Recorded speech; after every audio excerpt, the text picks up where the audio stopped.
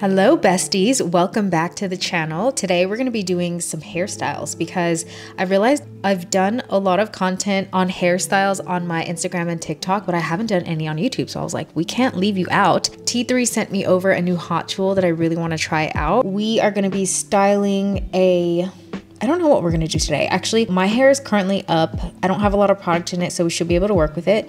But this is going to be some spring blowout type of hairstyle. So let's see what we can do.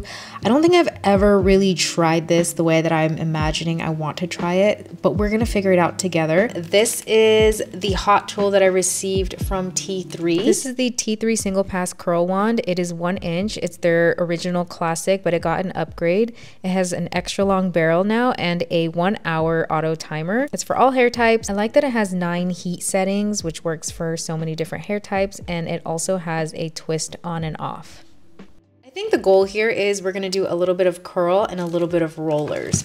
I have my rollers that I bought off of Amazon, which everything, of course, will always be linked in the description box. Take out my hair right now from this messy bun. We'll get to styling. So I did have my hair up in a bun earlier and I shouldn't have put a hair wax stick on, but I did, and it did kind of make my hair a little greasy looking. So I went in with my dry shampoo by Living Proof. I probably could have washed it out with water, but I figured since we're just doing a practice hairstyle, it's not a big deal. Of course, if I do this hairstyle again, I will definitely make sure my hair is clean. Before you get to styling, I like to use my heat protectant. This one's by Bumble and Bumble. It's really good. It makes my hair smell really good, and it definitely does help because I notice my hair feels healthier as I've been using this. Then with my hair wand, I'm basically focusing on curling the tips, but I do bring it up a little high and then hold it for a couple of seconds. It's gonna be kind of hot once the hair is released from the hot tool, so I really quickly grab my hair rollers and put it up as soon as possible. So I suggest having them ready nearby so that you can quickly grab them. And I'm also using the medium size hot rollers that I have. I probably could have used a bigger one if I wanted more loose waves, but this is gonna be more of like a curled blowout look, so I ended up just going with these slightly smaller ones.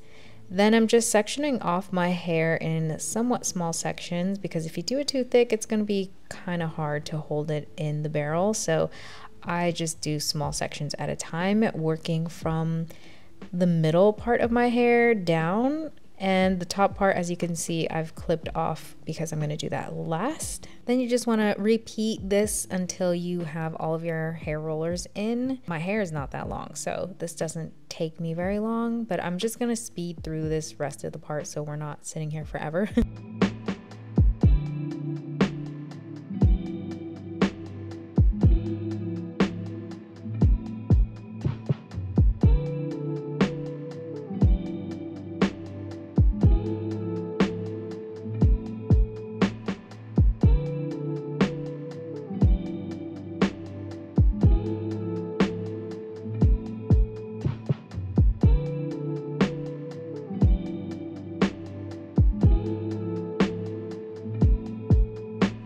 Then for the front piece, I went back in with the curling tool because I wanted to give it a little more curl. If you have shorter bangs, you probably don't need to do this, but this is just what I wanted to do to create more face framing.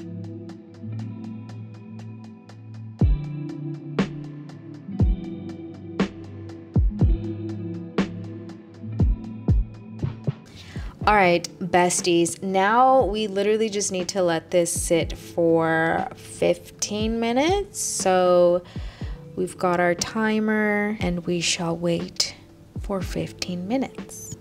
While we wait, I will touch up my makeup because it's starting to look... I did my makeup a long time ago. Just using some powder, which of course is going to be linked down below. My Laura Mercier powder with the discount code for you all. A tad bit more bronzer at the hairline. I'm probably going to touch this up again after I take out the rollers.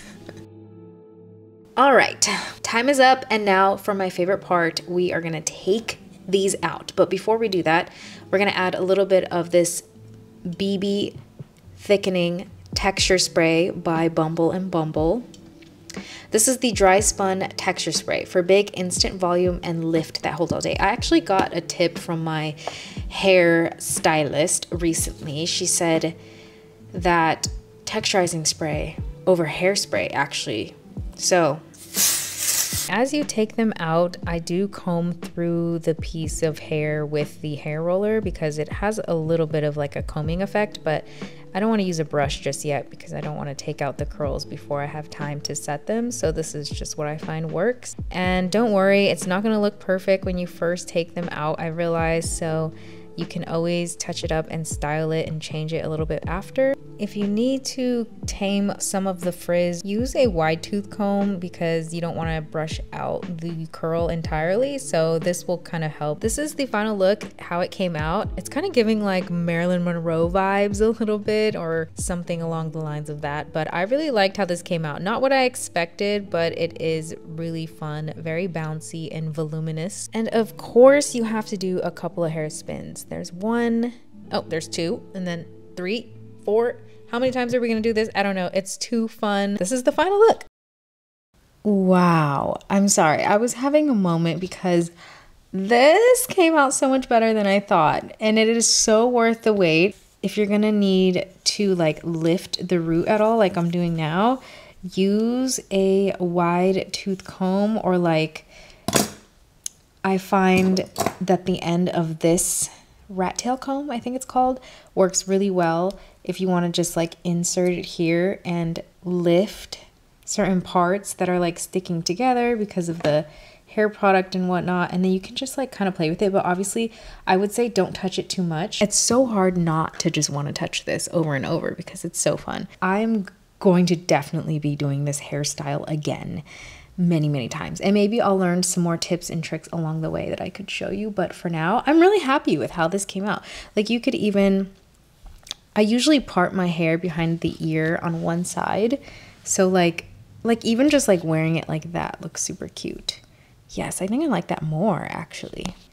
I used the curler on the front piece because I reparted it to the side, so I needed to add a little extra like volume going in one direction. But well, hopefully you enjoyed this tutorial, besties. Let me know in the comments if you did, and give it a big thumbs up if you did, please. It would mean so much, so I could do more hairstyle tutorials for you. But I will see you guys in the next video. Bye.